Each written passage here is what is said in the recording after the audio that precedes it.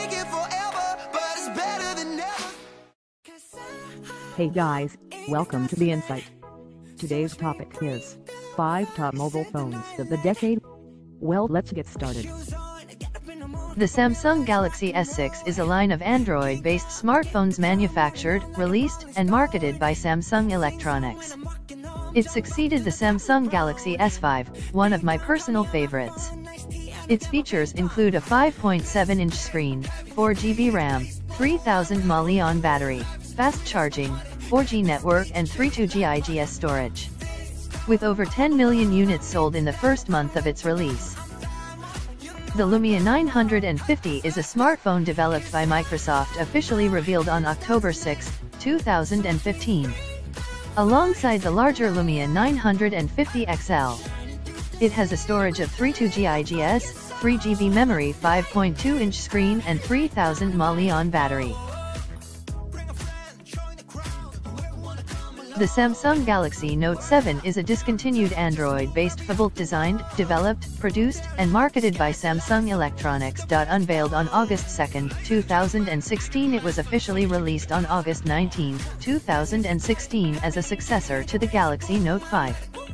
It has a storage of 64GB, 5.7-inch screen and memory of about 4GB.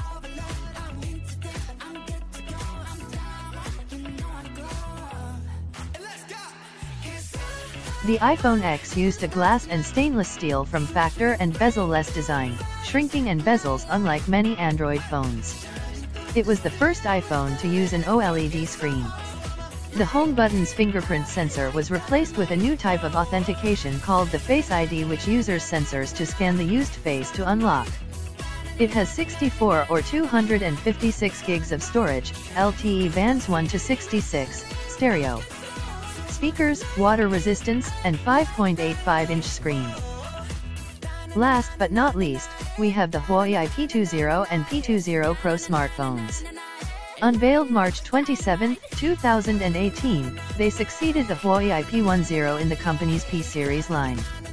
The P20 has an Android 10 operating system, 4-6GB memory, 3400 to 4000 mAh battery, 5.84-inch screen and 128GB storage. Well, this is the end of Season 1 Episode 2 of The Insight. Thank you for watching and stick around for a clip from the next video to be posted on the channel. What if I told you that I miss you? Would you tell me that you miss me back? What if I told you that I need you? Would you tell me that you need me? Yeah. If I tell you all my feelings,